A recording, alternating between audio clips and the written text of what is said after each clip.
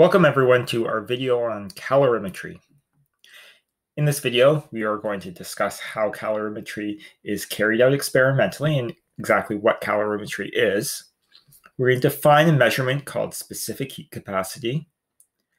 We're going to describe how heat is measured both in words and using a mathematical equation. And then we're just going to touch upon the relationship between these heat measurements and the energy change in chemical reactions. And that's a concept that we're going to explore more fully in future lessons. Let's start off with a definition. Calorimetry is simply the process of measuring energy changes that occur in physical or chemical changes. In order to carry out the process of calorimetry, we use a calorimeter. And it is a device that's designed to measure the energy exchange, and by reducing the amount of energy that's lost to the rest of the environment or the rest of the surroundings.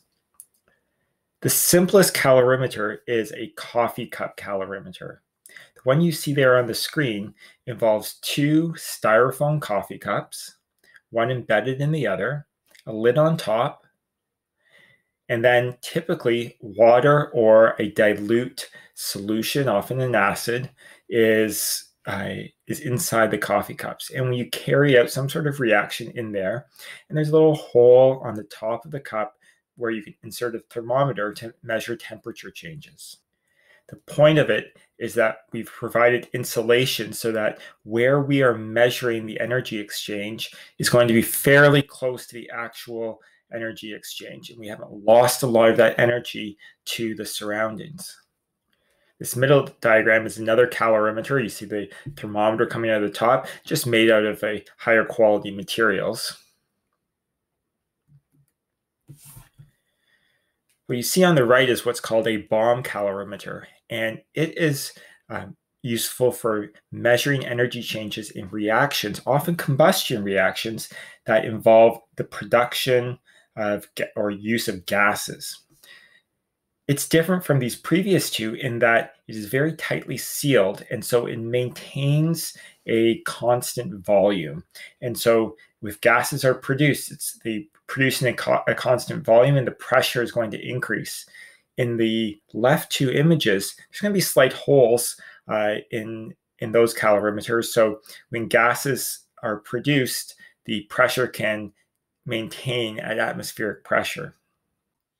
Calorimetry is the study or the process of measuring heat changes, and a calorimeter is the device that's used. So how do we actually go about doing this? Well, one of the more important concepts to keep in mind is that we are always doing our measurements in the surroundings. Specifically, we often set up the experiments so that the chemical system is immediately surrounded by a substance like water or a dilute aqueous solution. And that is because those substances can absorb a lot of heat before it's lost to the rest of the surroundings. Recall that the surroundings actually consist of the entire universe, but you can't have a thermometer, on one side of the lab, carry out a reaction on the other side of the lab, and expect that the thermometer is going to pick up any sort of temperature change. As soon as energy is released by a chemical reaction, it's dispersed around the universe. So we set up calorimetry experiments so that the chemical system is immediately surrounded by a substance in which we can easily measure temperature changes before it gets lost to the rest of the universe. There are three factors which go into determining the amount of heat gained or lost by a substance. The first is the mass of a substance. The higher the mass, the more heat that substance can hold. A tiny amount of water can only hold a small amount of heat, whereas a large amount of water can hold more heat. The second factor is the specific heat capacity of a substance, which we will define shortly. And finally, the temperature change that the substance undergoes as a result of the heat lost or gained. Specific heat capacity is a measurement of the amount of heat that's required to raise the temperature of 1 gram of a substance by 1 degree. A substance with a high specific heat capacity requires a lot of heat to raise its temperature. A substance with a low specific heat capacity is a substance that, even with a small amount of energy put in, its temperature goes up quickly. If needed, you'll always be provided with values for different substances for their specific heat capacity. However, we will be using the value for water so often that you should know that one. And you should know it rounded to 2 decimal places. The symbol for specific heat capacity is a lowercase c, and the specific heat capacity of water is 4.18 joules per gram degree Celsius.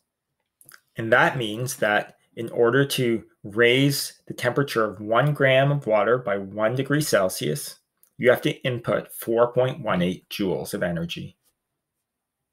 Mathematically, the heat absorbed or lost by a substance is calculated using a very simple equation, Q equals mc delta T, where Q is the amount of heat, often in joules, M is the mass, C is the specific heat capacity, and delta T is the temperature change, which is always calculated the final temperature subtract the initial temperature.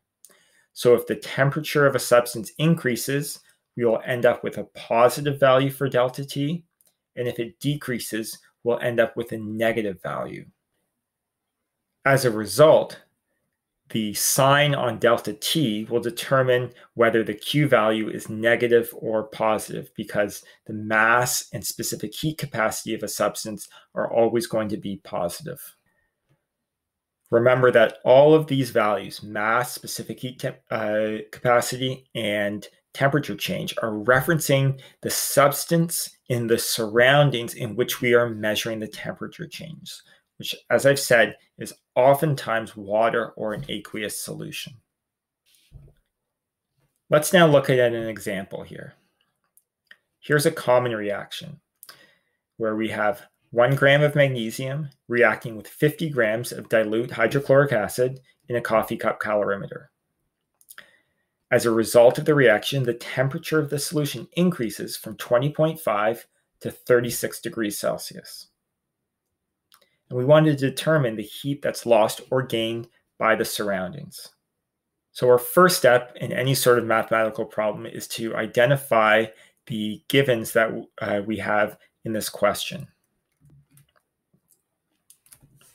If we want to calculate the heat, we need to know the mass, the specific heat capacity, and the temperature change. Well, let's start with the temperature change. The temperature has increased, so that must mean that the surroundings has gained energy. 36 degrees minus 20.5 gives us 15.5 degrees Celsius.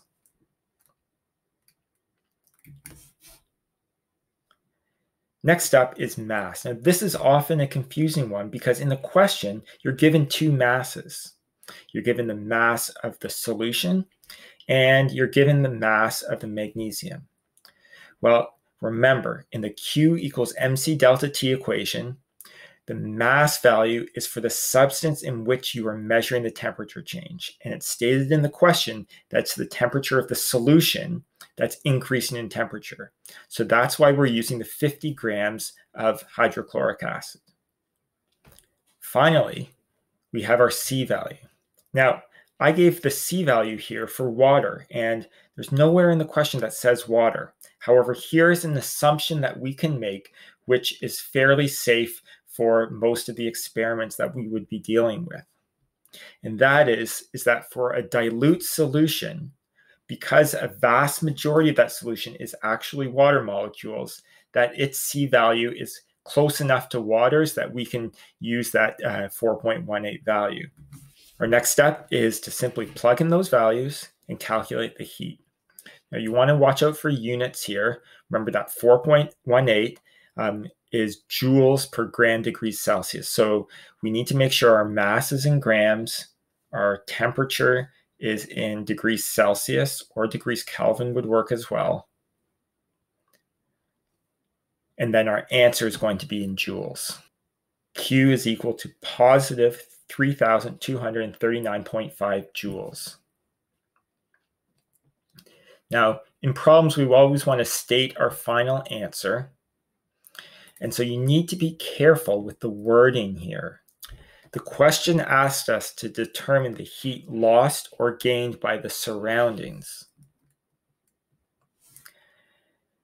When we use the Q equals mc delta T equation, that calculated Q value is the energy that was measured in the surroundings. If we have a Q that's greater than 0, that means that heat is gained or absorbed by the surroundings. If we have a Q value that's less than 0, that means heat is lost or was released by the surroundings. So the way we would state this, 3,239.5 joules of energy was gained by the surrounding, or you could say was absorbed by the surroundings. For this question here, that may not seem so important, but in our following lessons, we're going to start switching from talking about energy in the surroundings to talking about energy changes in the system. And the way we word these things and our use of positive and negative signs on our energy values is going to become incredibly important. So that's why we emphasize it here.